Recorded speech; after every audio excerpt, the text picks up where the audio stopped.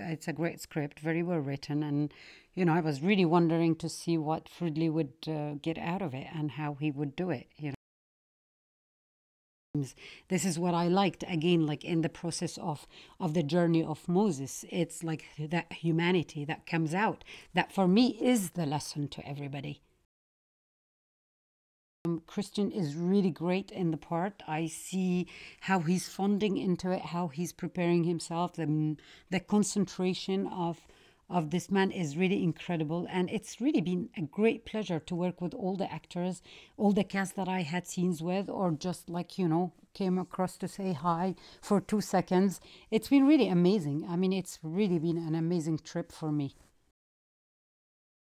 There's something physical, you know, like with him, like when you see him, it's like it's evident he is Ramses and not anybody else, though I cannot tell you what is my vision of Ramses because it's really Ridley's, right? It belongs to him. But it is we had this, yeah, big scene with Sigourney, with Joel, with Tara, who's playing Miriam, and with Christian, and it was really incredible that like each had just been right, the right chemistry for the character.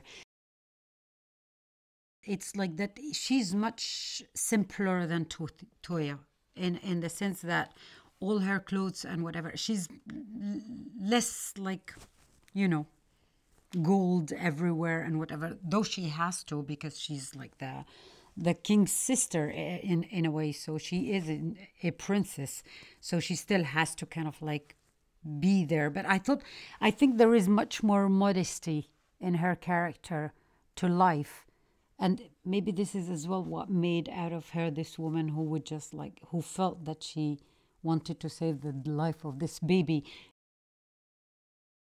A great journey, I would say, really a great journey in humanity. I don't think there is anything else to add to it, really.